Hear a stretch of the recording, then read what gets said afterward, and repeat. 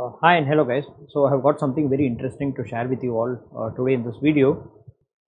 So as a person who is constantly trying out new things on the Raspberry Pi boards, I always end up flashing the OS time and again by plugging out the SD card and inserting it to the Windows, the usual process that you all do. Okay. So I was tired of this and I was looking out for a method wherein we can factory reset the OS just like how we do it on the Android systems or Android devices. So then I stumbled upon this piece of article which outlines a method to generate your own image with a built-in factory reset option. So I tried it out. So this was primarily centered around the stretch version, and so obviously it didn't work for the buster. So I ended up tinkering with the codes and putting up my own Git. And this one right now works with almost all versions of the Raspbian OS or the Raspberry Pi OS as what we call now. Okay, so to make things easy for you guys, I have already prepared two versions of the images. One is the light version and another one is the desktop version with the built-in factory reset option, and you can find the download links for them in the description of this video.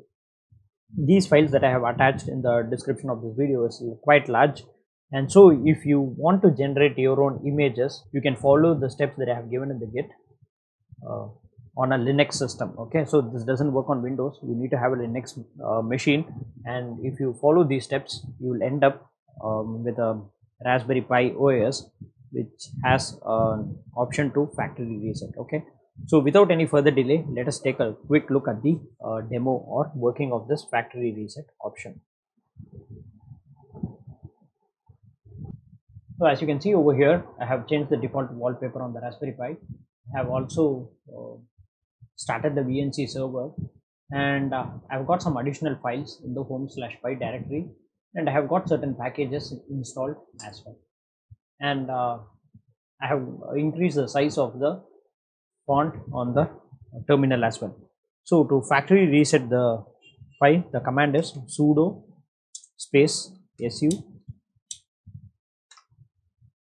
and then /boot /factory -reset space --reset.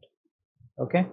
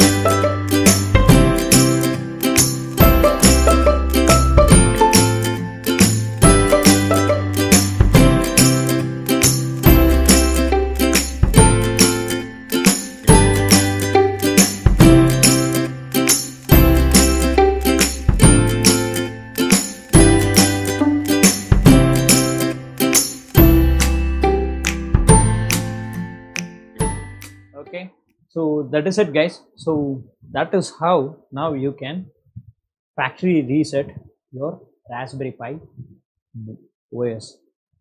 Okay, so just a thing that I would like to point out is for this process to work efficiently, you should have the original version of the kernel. Okay, so if you change the kernel version or if you tamper the kernel version, the restoration will work but not with optimum performance. Okay, so just make a note of that.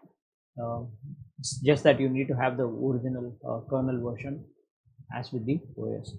Okay, so that is pretty much it. I really hope that you find this video useful and informative, and I really hope that you try it out. Okay, so thanks for watching. Take care and bye bye.